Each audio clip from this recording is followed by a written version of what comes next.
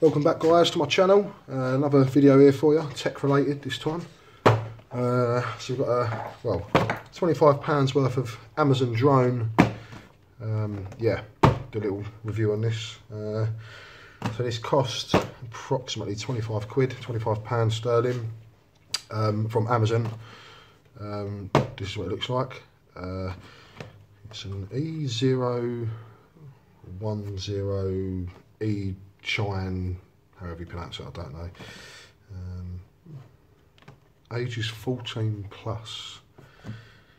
One press automatic return. I'm not sure how that works because it doesn't have GPS, but okay. 2.4 gigahertz. Well, 2.4 gigahertz is pretty much what everything runs on anyway, so I don't know why they put that on there. In fact, I don't know why they put that on a lot of stuff actually. This is a really common frequency for all sorts of things. So that's irrelevant. 6-axis gyro drone. Well, 6-axis is obviously up, down, left, right, forward and backwards. So if it wasn't 6-axis, then it wouldn't be a drone, I guess. I don't really know, but okay. So 25 quid off a drone.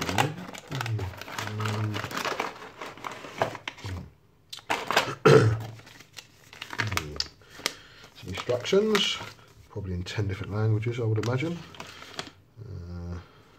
No, they seem to. They seem to all be in. Oh no, we have a slight bit of Chinese there. No, they are in. Yeah, they're in several different languages. Anyway, we don't need them for the minute. So, drone. Okay, so, well, it's quite, yeah, it's quite light. It's quite small.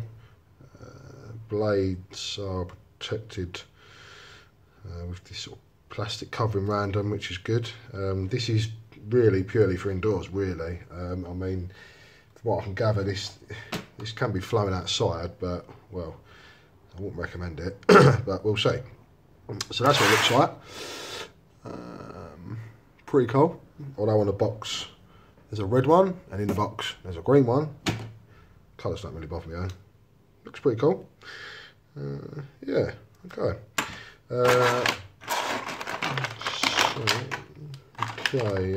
Battery.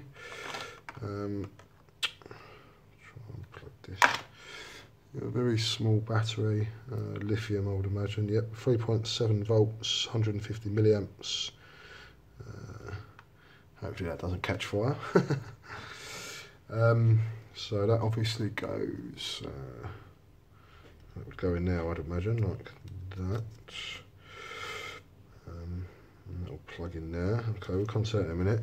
But there's your drone, that's what it looks like. £25 worth of drone from Amazon. That's a USB charger. Yeah, I think there's a little LED inside that as well. And control. Yeah, okay. This is quite. Well, nothing compared to the Phantom or the Mavic, but that's. Yeah, it don't feel too bad. Feels.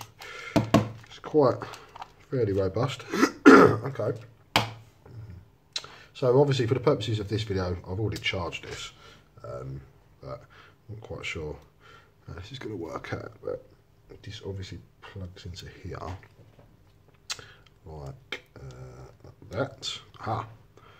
Okay, so we have red and blue, obviously red being the rear, blue being the front, although that looks slightly green through there, but okay. So plug it in, that's what it does. It flashes. Hey. Now we have the control. Switch it on. Okay. Now I think as soon as you move a button, any button, excuse me, a bit of a cough. Yeah, so I would imagine that's now connected because the lights have stopped flashing. This has gone solid red colour. So this is obviously up, down, left, right, forward, backwards. I'm not going to get into these buttons here. This thing apparently does flips and stuff, a bit similar to the slightly upper market model, the Bebop versions. They're more sort of for stunts and stuff. This doesn't come with a camera, as you can see. It is literally just get what you pay for sort of thing, you know. 25 quid, that's what you get for. So not too bad, but we'll see. So no camera, but we'll see how this performs. So that's now connected, so I suppose, yeah, so some of the flips it does and the stunts it can do, like it can flip that way and this way and so on. These are to do with these buttons, but again, I'm not going to get into that. So if we just very slightly, see, okay, I don't know what's going to happen here, but let's give it a go. All this really, really gently. Okay.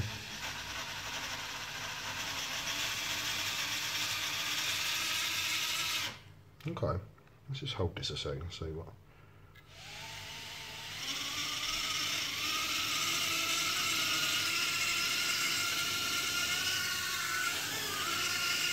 Okay, that to me seems very, very, very responsive. So, in other words, very hard to fly. Okay. You can't really see it on the camera properly, but oh, I think I have to take this outside actually and see how it behaves. But interesting. Okay. Battery life on this, I think is let's have a look.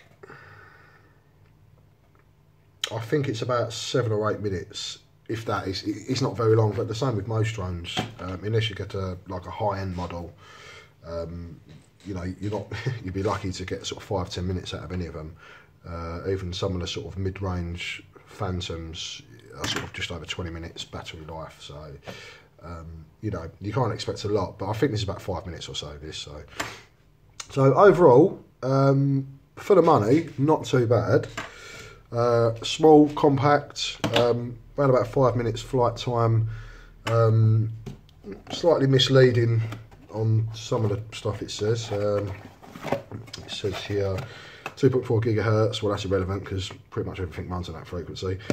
Don't know what that means. 360. I'm not sure on that one. LED lights.